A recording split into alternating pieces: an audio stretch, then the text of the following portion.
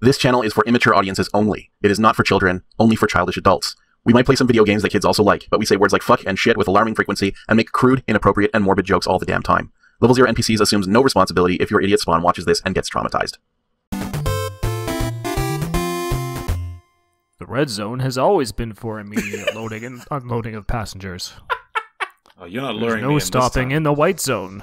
It's I'm not you're not luring me in this time.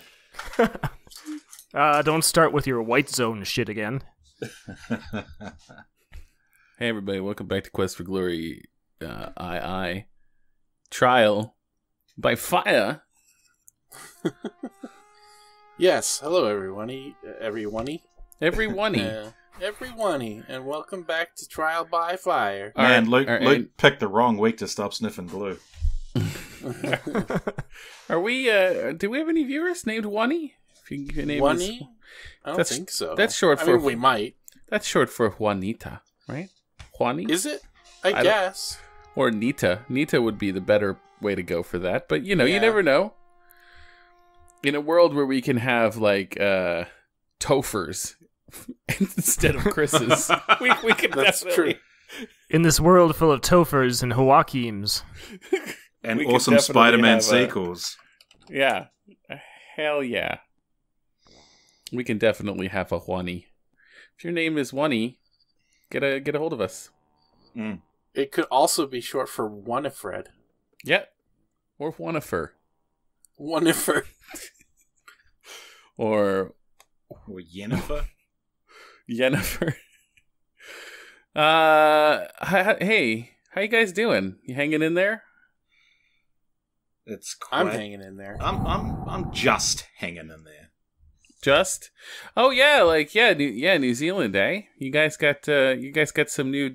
I don't think we can say the money word. If you know what I'm saying. You know what I'm saying? The money word. You know what I'm saying? Yeah. But you guys have a special problem that has reemerged. Yeah, we do. Yeah. We thought it was gone. We started ignoring it, and now it's back. Now it's back. Yeah. Hey, you know it's gonna happen like everywhere. Like so many STDs. Yep. Yeah, we tried that whole don't test, see what happens. It might go away. Didn't happen. Flare up. I get it. Yeah. Did not work as expected, huh? Did not work as advertised. No. You guys ready for some questions for glory? Questions for glory! Questions for glory! I hope your throat's not getting too scorched. Scareen. Yes. Scareen. Okay. I counted out 5 screen lengths, and now I'm hoping that was correct. It appears to be wrong, though. This appears to be completely wrong. Yeah, I'm gonna have to go back to the dervish and re-listen to what he had to say. Well, that's fine. You know, we'll spend the day trying to find the beast. Why not? Yep. So let's get some questions for glory while I wander around the desert. Yep. The real sneakers. Says, yes. if a Sierra main character happened to have a side job as a pitch person for a real-life product, what product would that be? And how would you imagine it playing out? Keith Robinson, cigarettes, Marlboro Light, or Rothmans. Yeah, that guy. Oh, Rothmans. That guy's. What kind did mom and dad used to smoke? Andrew? It depends what era we're talking. Circa the mid 80s, I believe that Dad used to smoke number 7s, and Mom used to smoke Craven A Kings. That's a great recollection. Yeah. I enjoyed the Craven A Kings myself, as I was only 6 years old at the time. Yeah, when you really get to know the different soupçons of smokes when you're taking in all that secondhand smoke as a child. Yeah, I have never smoked a cigarette in my life, but I can tell I can tell different brands apart from the time I spent in university in Japan. Yeah. The American and the Canadian ones are definitely very different from each other. Captain Fletcher Hall, Preparation H. Not Baskin Robbins? Not ice cream? Wow. Oh, yeah. Yeah, true. My bad. That guy was a huge fan. Why not both? He just seems really angry, so I figure, Well, he's always angry, but his ice cream makes him calm. You know. Okay, 5 to the west of Shapir and 2 screen lengths north of here. Okay, so... And let's take a look at our compass. Look, compass. Okay, so... north is down. Yeah. She chose How intuitive. Interesting. She chose down. King Graham can't sell anything. He's not a salesman. He'd end up giving you money. Yeah, I think that's definitely true. I think John. Oh, I think he could sell. I heard he likes video games. What is the name of the Commander John Westland selling Pong? Commander John Westland. I'd like to sell Sega Genesis. I like video games. You know, to unwind? In my line of work, I need to unwind. But I want to unwind in the most intense way possible. You're not going full Christian Bale in Batman like you did when we actually played the game.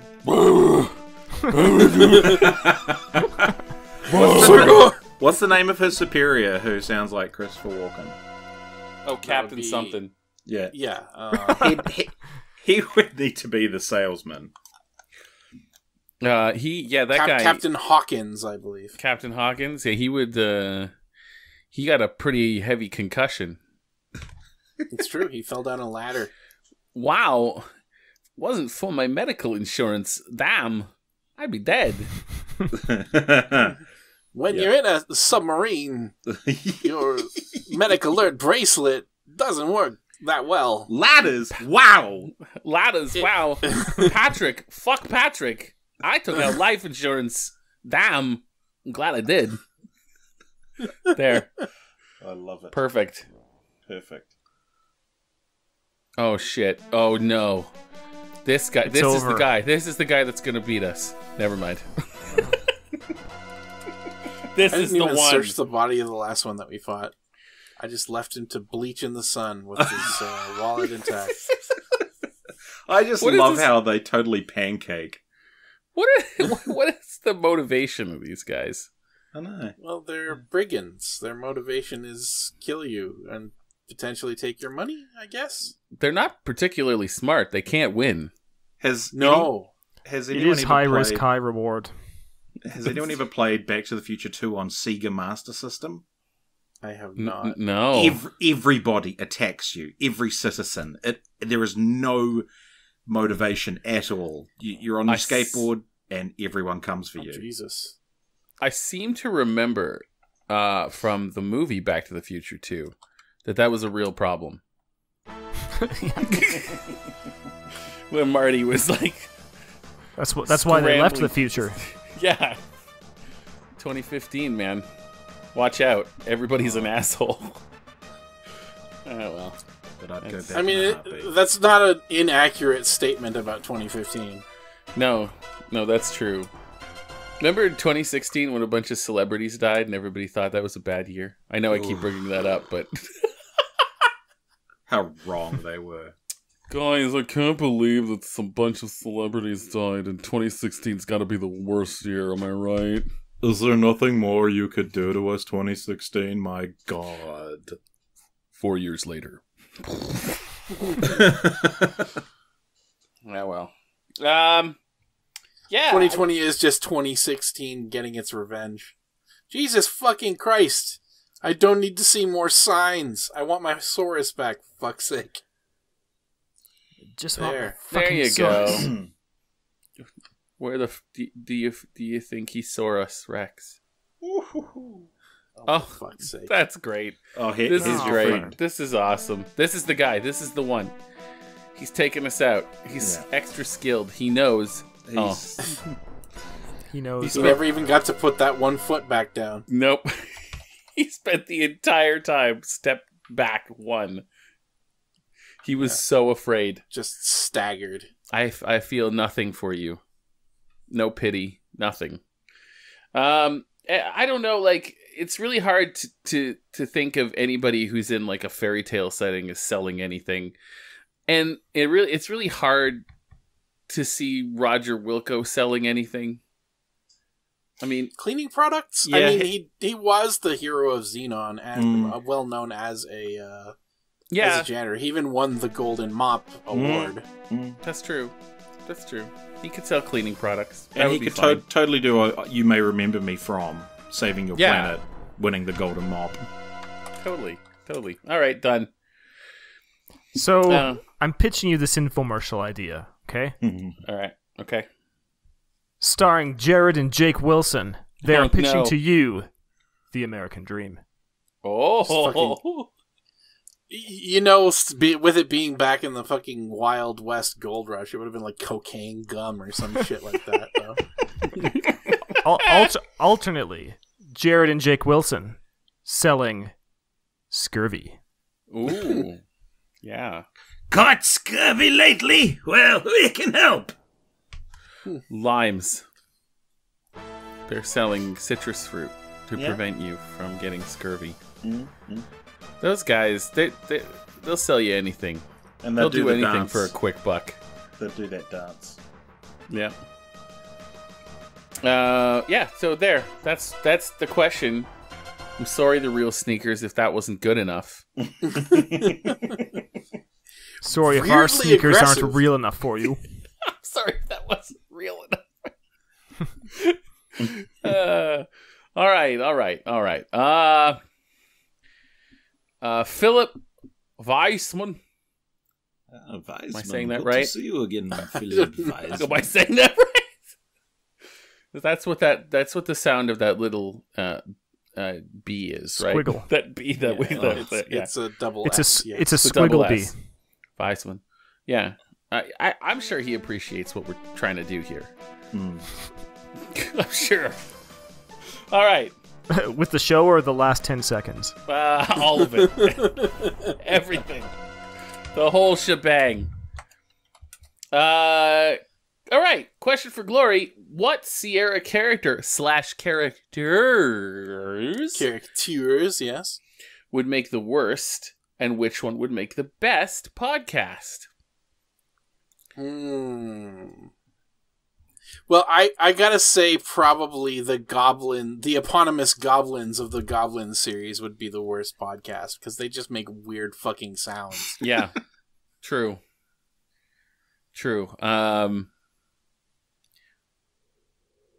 Yeah. That would be like a talk radio podcast of people playing the fucking mouth harp. I'd listen to a Roger Wilco podcast. Sure, yeah. Oh, that's top of the heap right there. Yeah, I think that. Or would be like, good. you know, the two guys from Andromeda. Yeah, the two of them and him. Easy. Roger Listen to that. Wilco, Cedric the Owl, and Hot Pencil. Hot pencil. Oh man, that wasn't You mean Pate though? Jailer Pate. No, Oh, that yeah, is sorry, correct. Jailer That was Pate. Pate. Yeah. Was it Jailer Pate? Is I that think it was like his confirmed? dad. Like, I know that was. At least in the novelization, it is. Yeah, So, it is. Yeah. Oh really? yeah.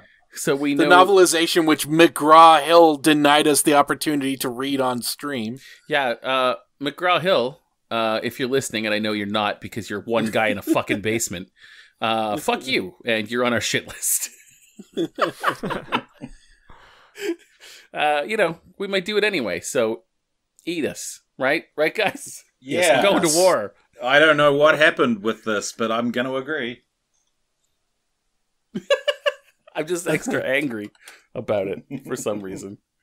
Yeah, so That's fine, keep going. For context, I don't think if we ever really mentioned it. There are novelizations of both the entirety of Police Quest. In the Police Quest casebook series in the Police Quest casebook book.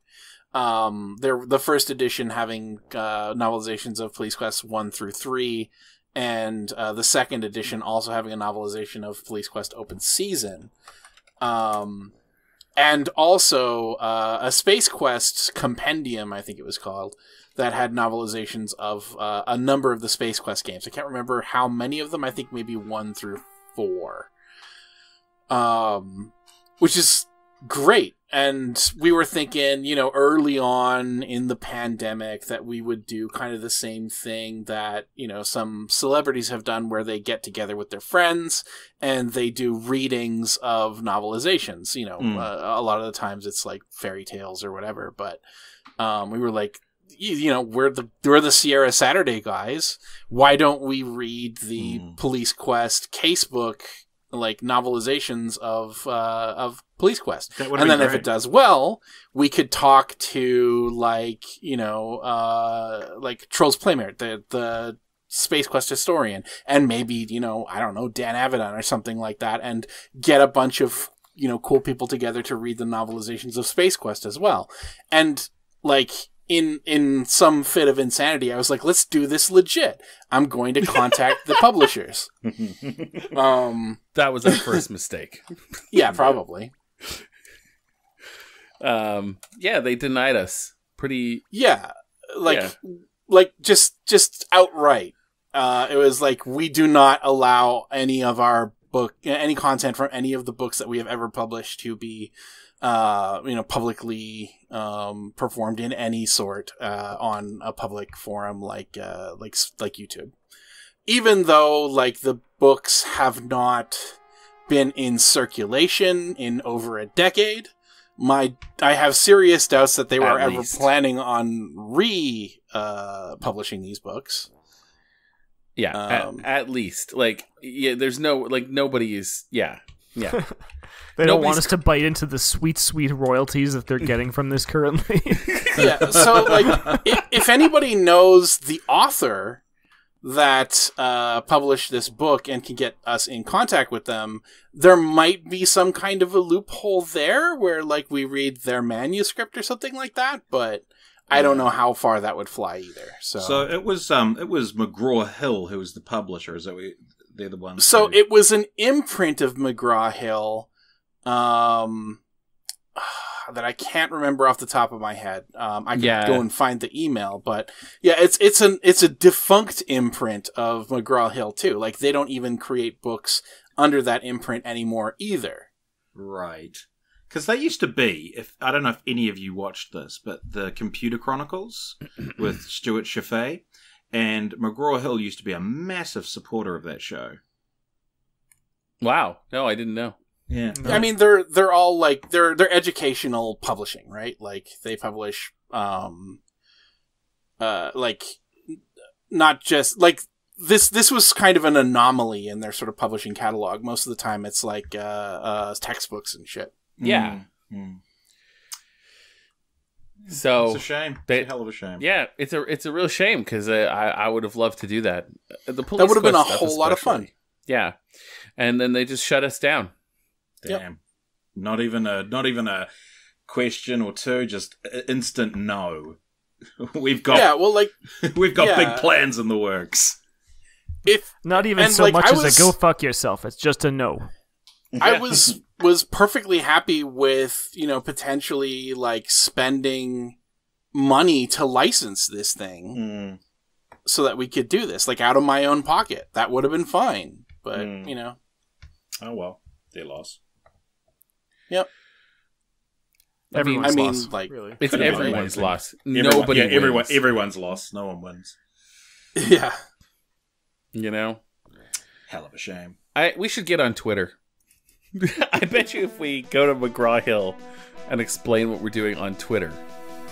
Except I told them to go fuck themselves. It's too late. Did you really? Yeah, I did. Well, no, just now, like about 10 minutes ago. I told them. We haven't released yet. This hasn't released yet. Just bleep it out. No, it doesn't matter. It's out there. You can never take this back. The minute it leaves my lips, that's it. That's it. It's done. It's out there. I cannot be held accountable for the actions of myself. I'm as flexible as McGraw-Hill, for God's sake. Yeah, like, I can't put that toothpaste back in the tube, man. It's out there. You know? I can't put that poo back in the bum. Nope, that's out there. Couldn't you just use a straw for the toothpaste, that is? Okay, what are you going to do? Spoon it in? What are you going to do?